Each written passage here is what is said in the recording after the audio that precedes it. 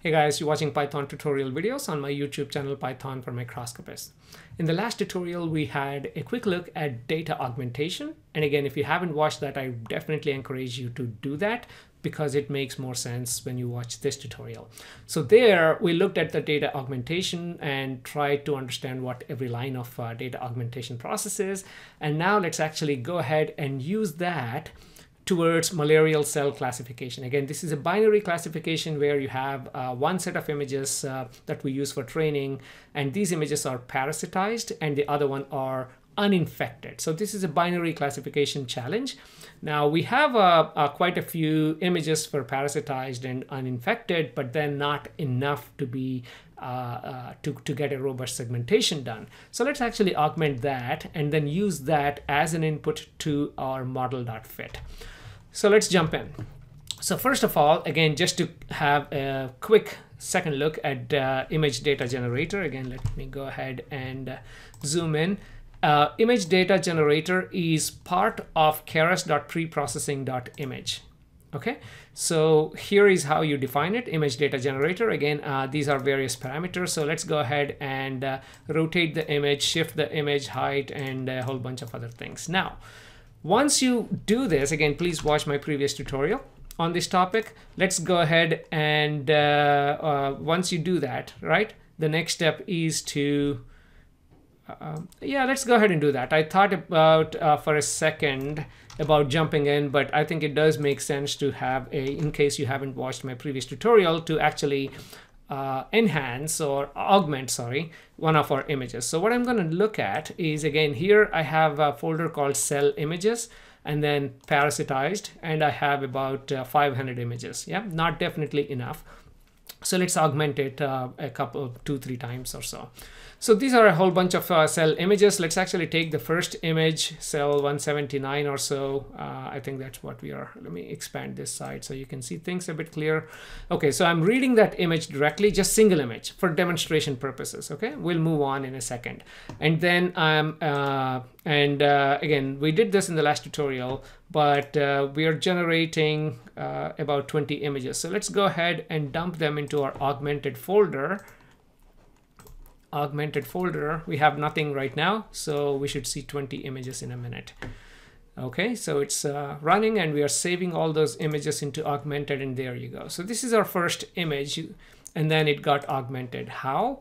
By rotating, width shifting by 20% randomly, not just by 20%, but anywhere from 0 to 20% randomly, height 20%, and all that stuff. Okay, in this case, I'm going to fill with constant. Again, if you watch my previous tutorial, I said I don't like constant because it just puts a black background. But in this case, our input images all have this black background, so I'm okay filling it with a constant value. In fact, this is what is required for this. So we took this, I don't know, sad looking cell because it's infected with malaria, and we augmented it many ways. You can see how it's rotated and everything.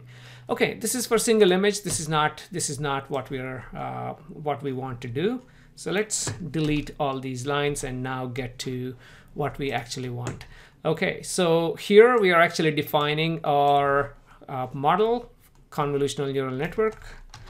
And again, go ahead and watch my previous tutorial. So we have to resize all our images to 150 by 150 because that's what this model expects as an input. Okay, so 150 by 150 by 3. And if I run this, am I printing the summary? Yeah.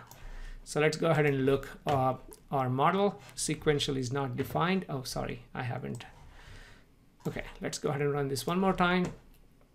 There you go. So here is our model that so the input layer is 150 by 150 by 3. The second convolutional layer is generating this, and so on. And finally, our output is a binary output, 0 or 1. Okay, so that part, again, I have already covered it in a different video, so let's not spend too much time there. So now this is where the data generator part actually comes into the picture. So first, let's go ahead and copy these lines of code. Okay, so it's again very deep learning. If you understand like every step, it's very simple, right? So first we define a model. And now we have to fit this model to the data that we have, the training data. So for that, what I'm trying to do is define a batch size of 16 because I want to train a data generator using image data gen. I want to generate my training data.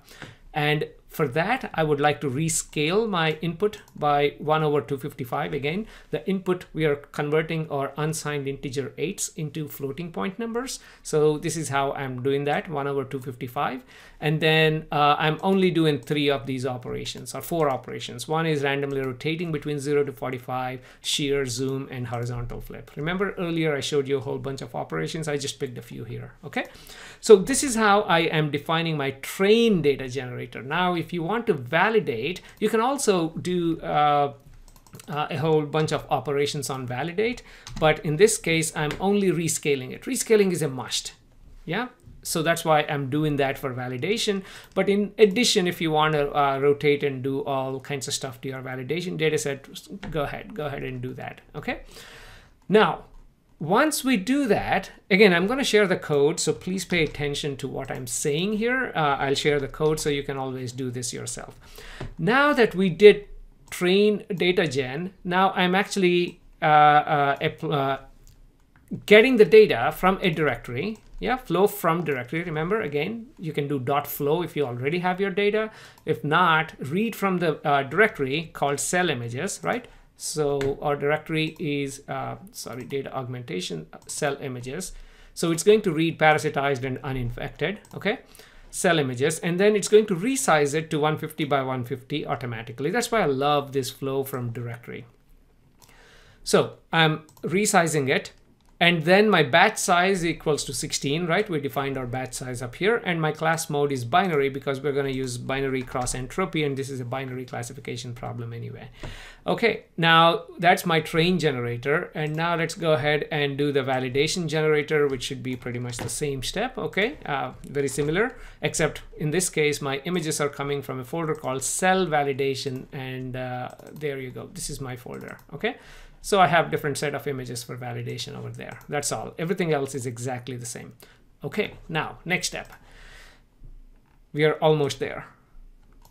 So I always recommend putting some checkpoints as part of your model. Again, in case you don't know, I don't want to make this a checkpoint tutorial, but again, first of all, I gave a file path because I would like to save my models after every so many epochs, for example, or under certain conditions. And then my model checkpoint is I'm actually monitoring a validation accuracy, okay? And it's going to save best only equals to true. So if the validation accuracy gets better, it's going to save that model, okay? So eventually I'll have a great model, even you know, after so many after certain you know, through some frequency, let's say. Okay, I was trying to search for words over there. Sorry about that. Finally, now we have to apply the model or fit the model, and let's copy all the lines anyhow. So this is it. And this may look intimidating initially, but see how easy this is. Yeah. So model.fit. Normally we would just do model.fit. That's it. If you don't have augmentation, because we have data augmentation, we are doing fit generator. Okay. Now the first one is, where is my input data? Input data is coming from my train generator. That's why when you're using this data augmentation, you don't save it to your local drive and then upload it back into the program. You can do that. Nothing wrong with that. You can do that. But why play with all this memory if the data can be generated on the fly? Yeah, so here is the data. Now, one thing I should stress is if you use data augmentation, the input file that is used for augmentation will never ever be passed into model.fit. It's always the generated data. Maybe the generator randomly generates the input file by applying rotation as 0 and shift as 0 or something, but the input file itself will not be part of your model.fit. Okay, so this is something I wondered initially. I'm like, okay, I'm using generator, but what happens to all the 1,000 images that I have? They're not going to be part of your fit. Okay, so a generated or an augmented image is going to be part of the fit.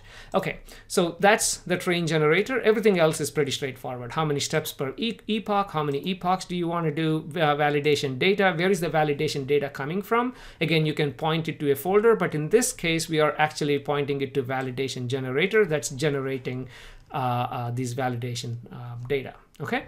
And my steps is 800, and callbacks is callback list, which is my checkpoints right there. Okay, and after everything is done, go ahead and save my model. This is it. Now I'm ready to go ahead and run this model. So this is as simple as it is, and you see it found 84 images belonging to 2 classes. It's going to kind of augment the data and progresses it, and eventually we'll get a model. So let me go ahead and kill this because again, I do have 4 GB GPU, but still I don't want you to stare at this screen. So I already did this, and I have a model called Malaria augmented model.h5, and this was, I think, only after like 500 epochs, but that's okay. Let's go ahead and test it. I could have done it in the same file, but I've written another couple of lines, again, completely manual, so a lot of lines for something that should not be a lot of lines. Okay, so I'm load model, right? Model is load model. Which one? Malaria augmented model.h5, and I'm reading 2 images. One out a parasitized image from the validation folder. The other one is uninfected. Let's see if the model is rightfully classifying parasitized as parasitized and so on. And this is just pre-processing, right? I'm converting my image into array and then reshaping it because that's what goes into this model. And then now we are generating it. So let me go ahead and run this. And for the first one, I should get, again, let's expand this. So prediction for parasitized is 0, right? And 0 indicates parasitized. And prediction for uninfected is 1, and 1 indicates uninfected. Again, this is a cheesy way or an easy way of doing this, but go ahead and validate this on a whole bunch of images, or just look at the validation accuracy once you're done with writing your malarial cell, CNN. Okay, so I hope again you learned something new. Especially the key message I would like to deliver here is how to define your image data generator, which we have already done it in the last tutorial, but again, one more quick look here. And once you define it, how to generate the data and how to input that as part of your model.fit. Again, it's model.fit generator. So thank you very much for your attention. Again, please subscribe to this channel. Keeps me encouraged to create more such content. Let's meet in the next tutorial. Thank you very much.